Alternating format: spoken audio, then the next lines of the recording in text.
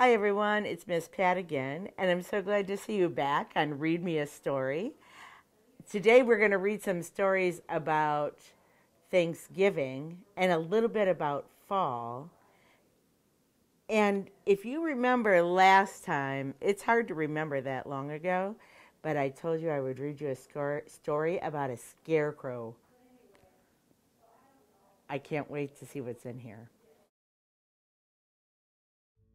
And this is a story. It's about a scarecrow. It's a story and a poem. Wait till you see what a poem is. Beth Ferry wrote the words, and the Fan Brothers drew the pictures. And look at all the pages. Here's the title page. Here we go. Autumn sunshine, haystacks rolled, scarecrow guards the fields of gold. See how it rhymes? That's what makes it a poem. And the way we hear the words. No one enters, no one dares, scarecrow stands alone and scares. The fox, the deer, the mice, the crows, it's all he does, it's all he knows. See how the animals are over here and they're scared of the scarecrow.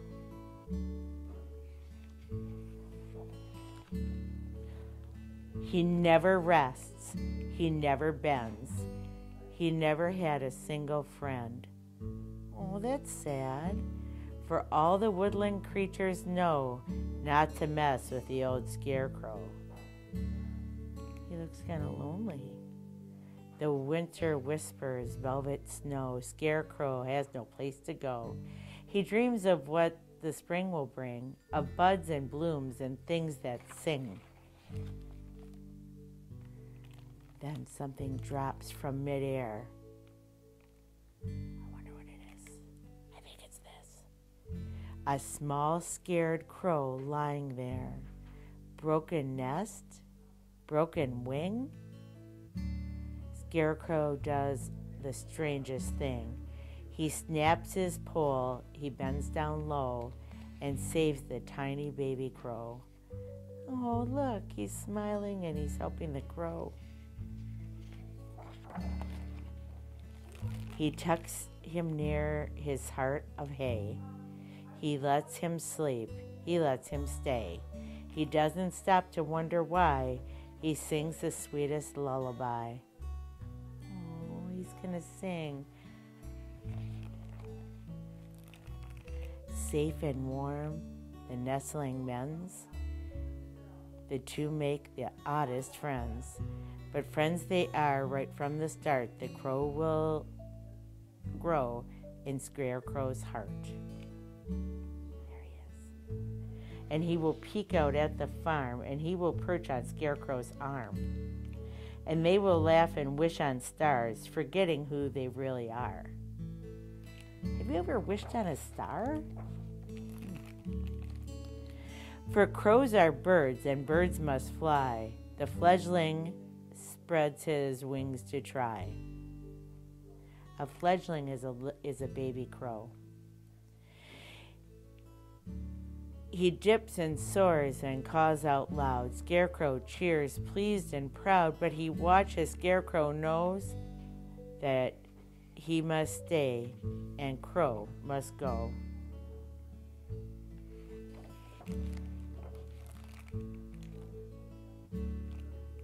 He's looking over his farm.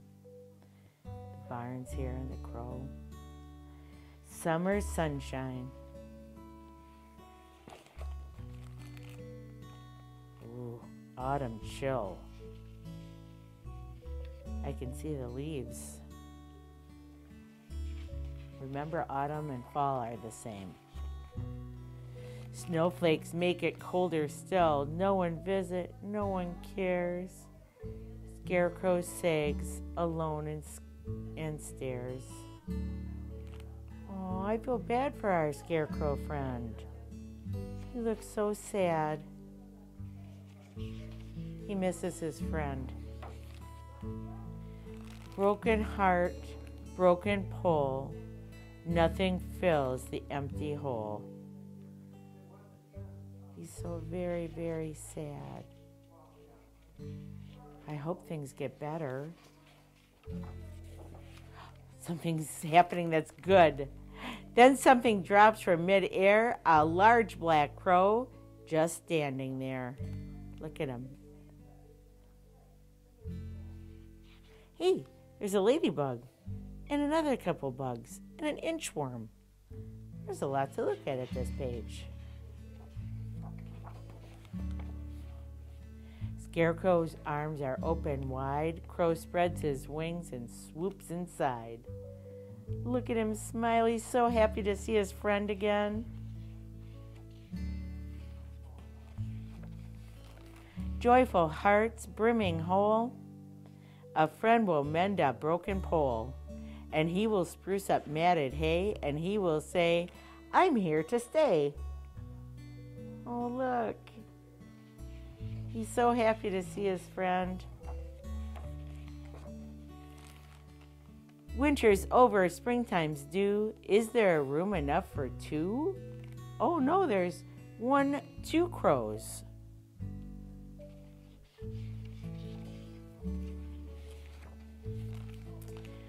Flowers blooming, fields of green, 5 small eggs are tucked unseen. Is there 5 eggs? 1, 2, 3, 4, 5. There is 5 eggs. Scarecrow guards them, for he knows that soon they will be baby crows. He was right. Look at it. They're baby crows. Aww.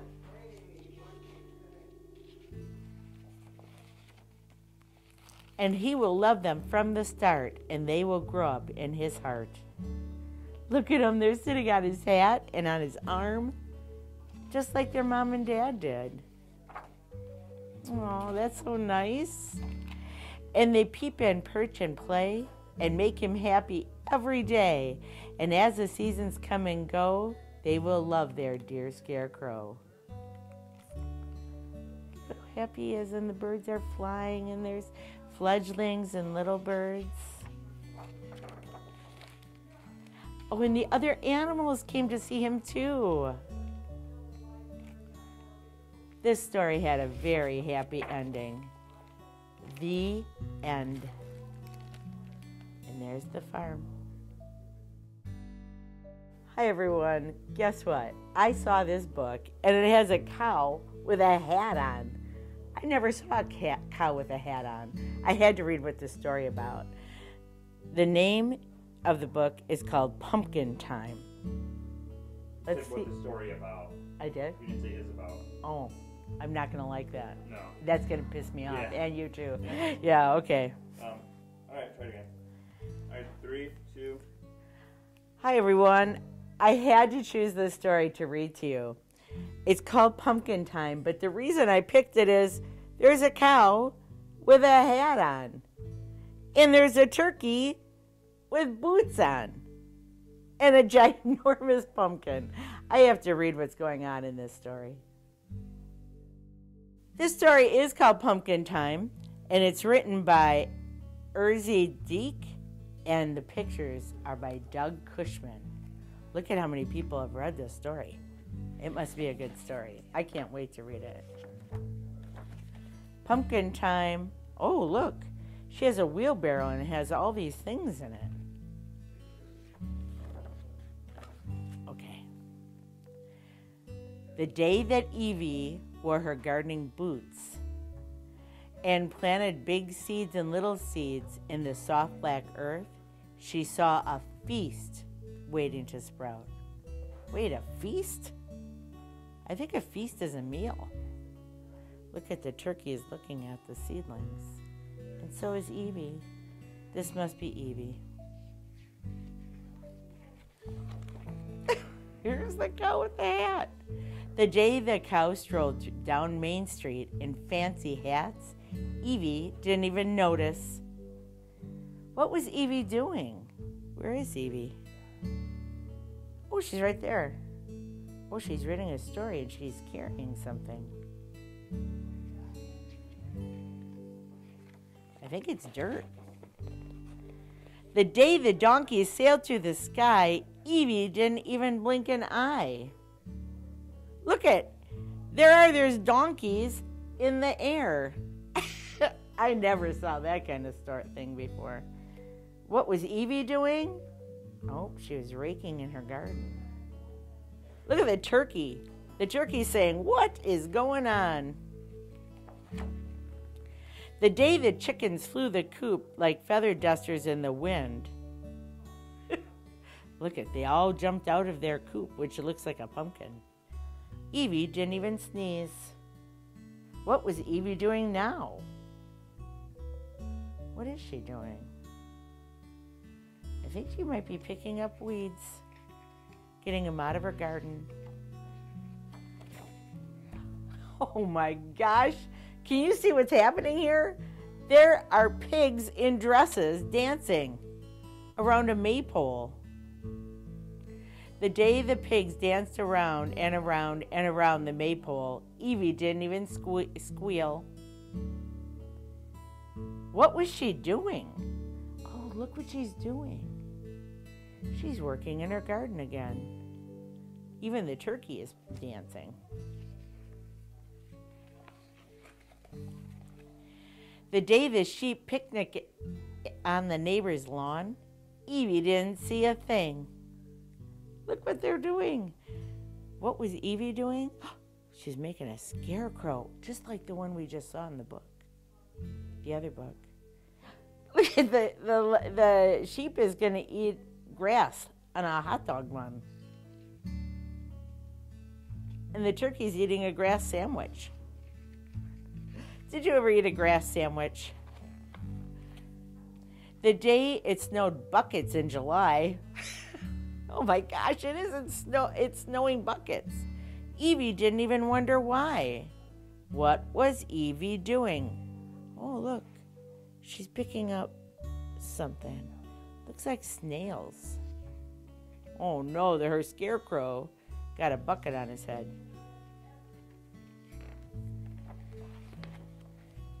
The day the chickens, rabbits, and pigs played badminton, Evie didn't feel a thing. What was Evie doing? Oh, looks like she's going to her garden with some dirt or something. Oh no, look at, they're all playing badminton. Did you ever play badminton?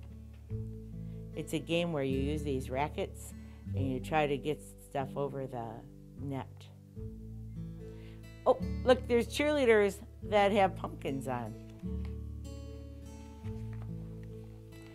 The day autumn blew in with woolly sweaters and pulled the rug out from under summer, Evie didn't rake.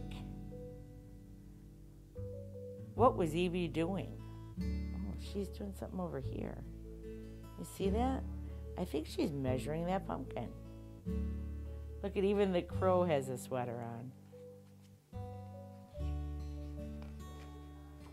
That Evie, I wonder what she's doing. The day that cows, chickens, rabbits, and pigs stomped grapes, Evie forgot to take off her socks. What was Evie doing? Look at, she has a whole wheelbarrow full of, oh, you know what this is called?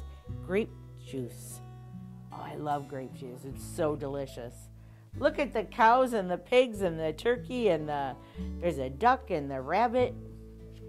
Because even the crow has a purple face. They were smushing grapes and making grape juice.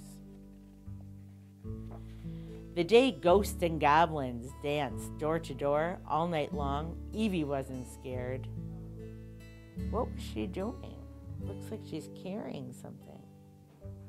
Looks like a bunch of vegetables, maybe a squash and an apple. Look at, the cow has another hat on. This time the cow is dressed up like a witch. Oh, and the lamb is dressed up like a vampire. And the bunny is a ghost, but I can tell it's the bunny because of his ears. All right, I wonder what's going to happen now. The day everyone gathered around the harvest table, Evie didn't notice. What was Evie doing? Oh, look, she's checking the stove. There's their boots. That's what Evie was doing. Oh my gosh, look at, everybody has their tongues out. They're saying this is going to be so good. It looks like It looks like a pumpkin pie. I wonder what it is. Do you wonder?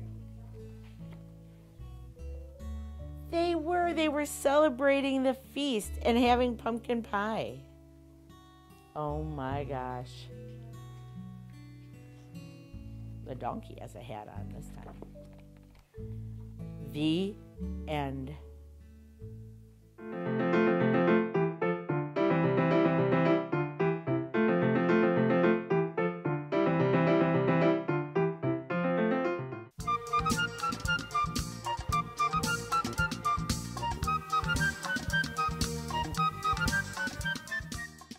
The name of this story is Around the Table That Granddad Built. Did your granddad ever build a table? Or your grandpa? I gotta see what happens. Around the Table That Granddad Built. Melanie Heiser Hill wrote the words and Jamie Kim drew the pictures. It looks like there's some flowers. We gotta see what's happening. This is the table that Granddad built. I think this is Granddad. There's Mom and Dad and their kids. Look at how happy Mom looks. These are the sunflowers picked by my cousin, set on the table that Granddad built. Look, they picked these beautiful flowers and they're going to put them on the table. These are the napkins sewn by Mom, surrounding the sunflower picked by my cousins, set on the table that Granddad built. This story repeats itself. I can hear it. Look, they're folding the napkins.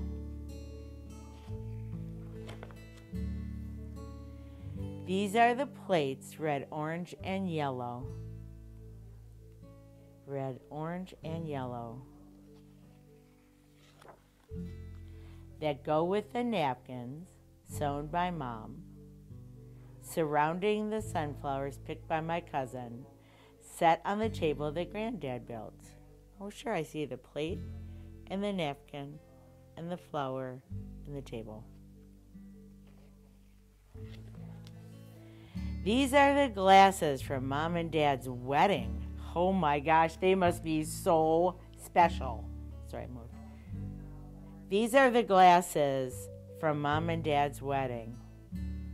Oh my goodness, they're way up on the shelf. These must be so special. And their aunt is helping.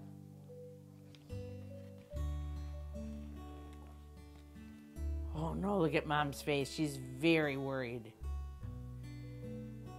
Set by the plates, red, orange, and yellow, that go with the napkins, surrounding the sunflowers, picked by my cousin, set on the table that Granddad built. Oh my gosh, Mom looks pretty worried that she's going to drop those glasses. Oh, she didn't. I'm feeling so much better. These are the forks, spoons, and knives, gifts from Dad's grandma long, long ago.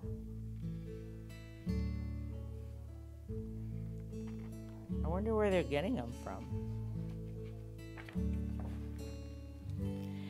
Placed by the glasses from Mom and Dad's wedding, set by the plates, red, orange, and yellow, that go with the napkins sewn by Mom, surrounding the sunflowers picked by my cousin, set on the table that Granddad built.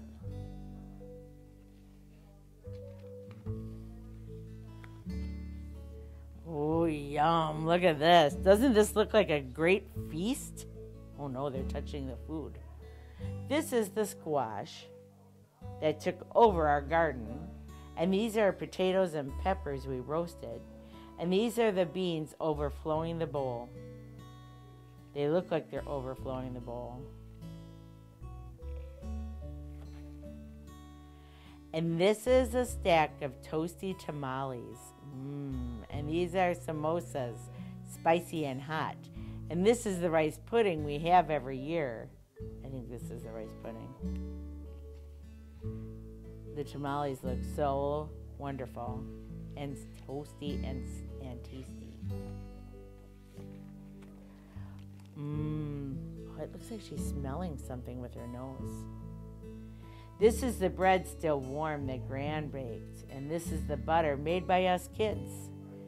And this is Dad's huckleberry jam. Look at all these M's. Did you ever make butter? It's pretty fun. You have to ask your mom to make some butter with you. And here are the pies. I made this one myself. I think she made that one. Look at all these pies. That one has cherries on it and leaves. I never had a leaf pie.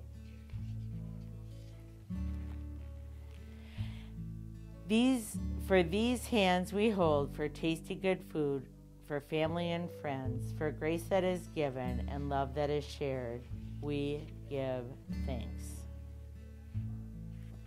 Around this table that Granddad built. Everybody's having Thanksgiving dinner. I bet you will too. Oh, there's only one piece of pie left. The end. I have a book about a cake. And it's about making this cake, but it has a truck on it. So how does a truck make a cake? We have to read this story and find out.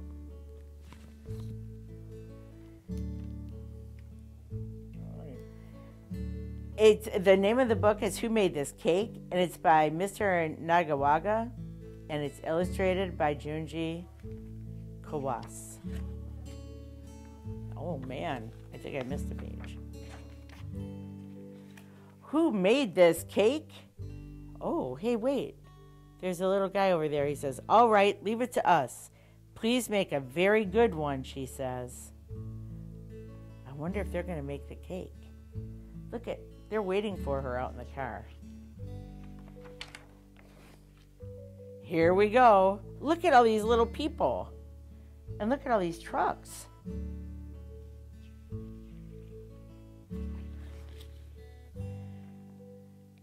Eggs and butter, flour, sugar, and baking powder. Oh, they're in big stacks. And they're scooping it up.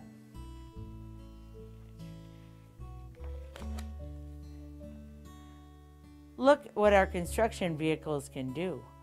Hey, they're scooping it into the truck, and then the trucks are taking it up to a giant bowl. Look at the eggs. The eggs are on a crane. And look, here's some sugar in the back of that one. In the back of that dump truck. Look at, there's sugar in the back of this dump truck. Any kind of job, you can rely on us. This is a giant word. Crash. Oh my gosh, look at. They're using a drill to open the eggs, to put eggs in the bowl to make the cake. And then they're putting them on the back of the truck, the eggshells. Mix well. Oh, look, they're mixing.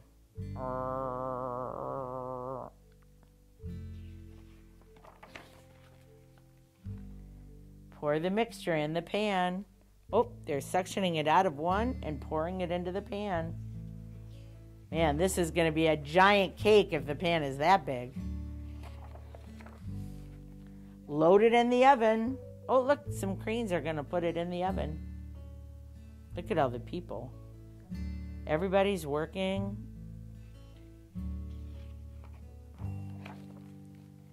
Press the button. Let's take a break. Oh, they're taking a break. These guys are resting, and these guys are going to the food truck to get something to eat. It's done. Oh, look. Look at all the people with the flags. They're keeping everyone else away so nobody gets hurt.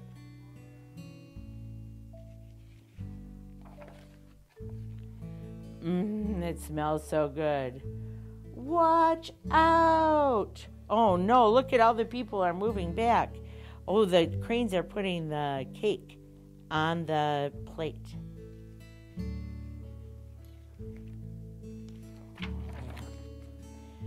Put whipped cream on it. Oh, look, they're using this kind of truck to put the whipped cream on. And this guy is spreading it evenly.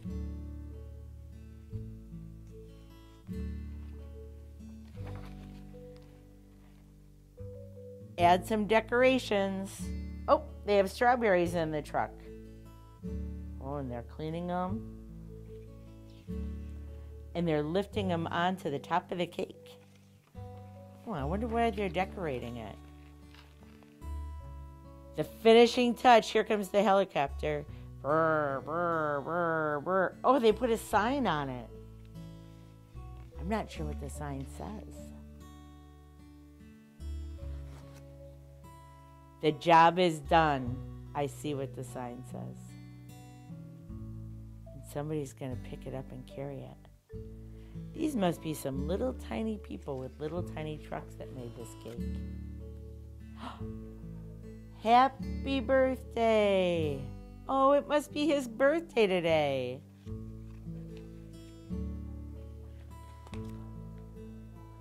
They enjoyed his cake. The end. I'm so glad you could come and read some stories with me today. Read to Me is my favorite show. This is what we're going to read next time. It's about a bear who gets sick. Oh no, this sounds horrible. We'll have to see what happens. See you next time.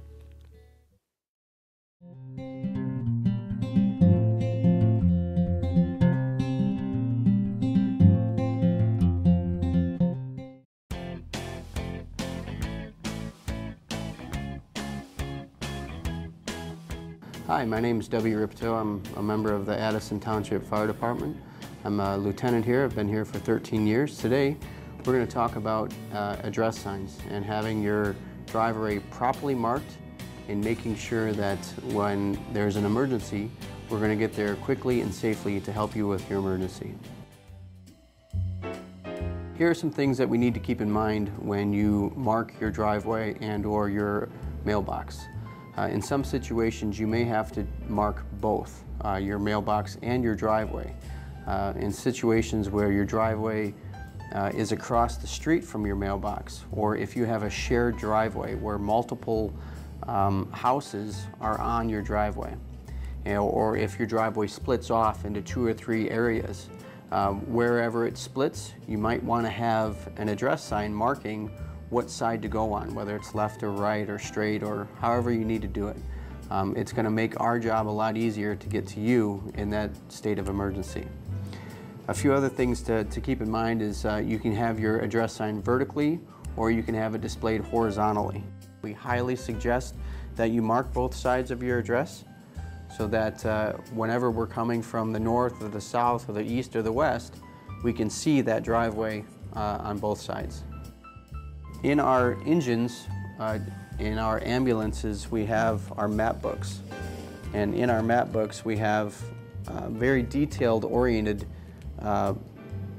pictures showing exactly where the addresses are. But having that marked, your address sign marked or your driveway marked will definitely ease us in finding your address in that state of emergency. You can call the station at 248-628-5600 and request to have one filled out, or you can come to the station and have one filled out yourself. They're $15 a piece again, and it's definitely a good thing to have for your driveway and for us if we ever need to get there. Thank you very much for your time today. Again, my name is W. Ripto with the Addison Township Fire Department. Thank you and have a good day.